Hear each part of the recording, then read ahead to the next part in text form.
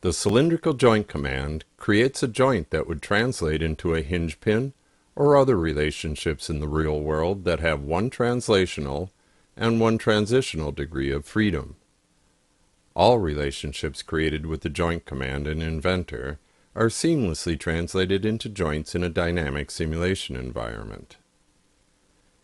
In this exercise, we will attach the lever arm to the hole in the pinion shaft.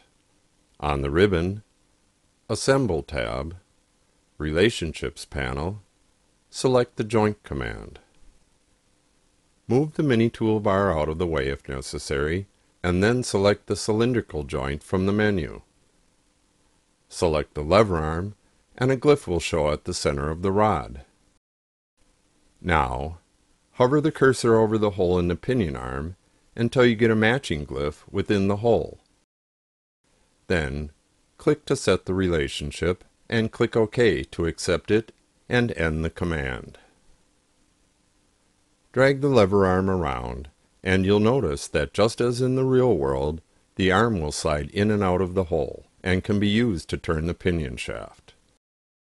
Also notice that there is now a cylindrical 1 relationship in the Relationships folder.